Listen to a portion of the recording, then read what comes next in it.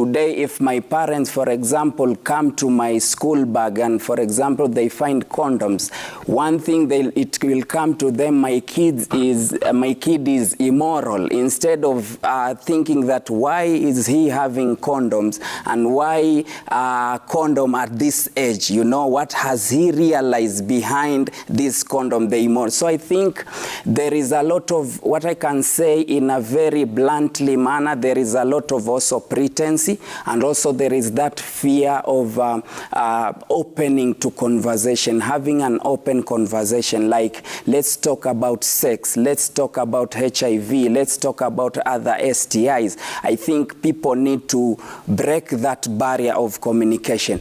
Lastly, I think I'll say also,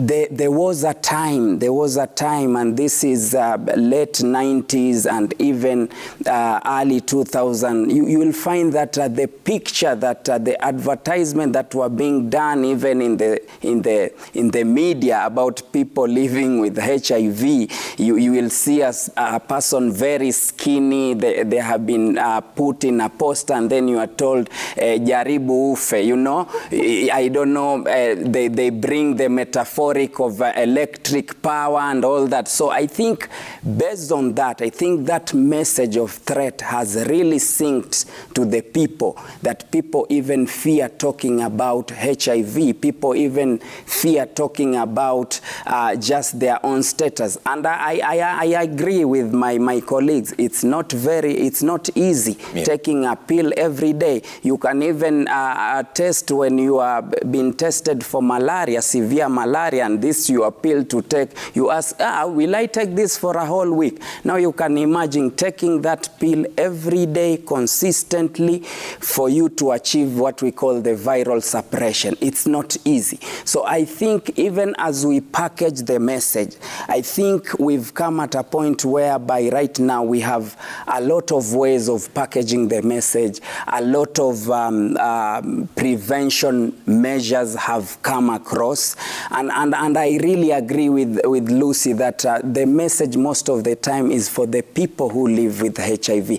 But sometimes also we are told you are HIV positive until you are tested negative. So it is even a challenge to all of us because there is some sort of complacency, you know, and that language is still there, you know, amekanyaga waya, anakalia deposit. You see, such words even make people even fear accessing treatment. And it's simple, like you test, you treat, you know, but how many people are willing to accept the result? Because it's a simple thing. Today, if a lady goes for a clinic, for example, they are pregnant, they have gone for a clinic, and they are told, you know what, for you to continue with your clinic, you must test HIV. You know, that testing of HIV has been proportioned to be a very big deal. So I think people need to come at a point whereby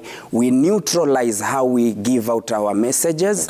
We neutralize how do we talk to people whenever they disclose their status. How do we treat them? How do we ensure that they have that proper environment? Even infrastructure, Trevor, I will tell you, like you go to most of our public facility, they have a space where they've set aside, is known as CCC. So for example, if I'm going there as Trevor and I'm going to meet, even if my relatives work there and I'm going, when I go there, people say, these are for that area, you are from the room of the CCC, you are the one. So I think we need also to review our infrastructure. Our infrastructure also need to encourage people to access the medication in case someone turns positive. However, we need also to elevate the prevention measures. The prevention aspect need to be really